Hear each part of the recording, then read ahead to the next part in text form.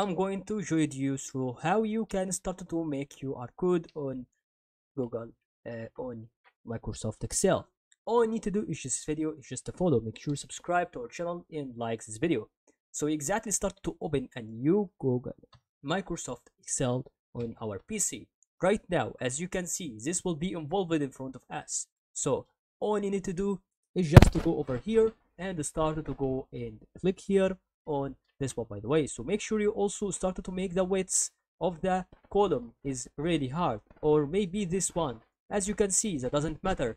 You can start to change the width by going through this one, by the way, and then as you can see, we can start to move that up and down.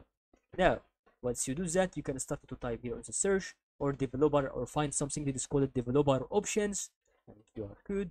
Now once you do that, you can start to add a QR code over here, and then you can see right now that is about to have okay, it doesn't seem that it's about still about what we think about certifying through our Excel option.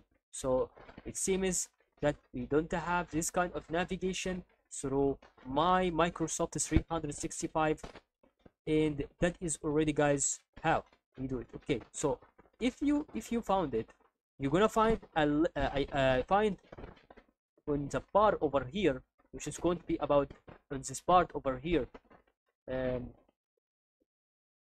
Seems that it's going to be giving you here a barcode option, and you will see that's about a barcode option like this. On the link you can put it, and that is all about. Thank you guys for watching this video.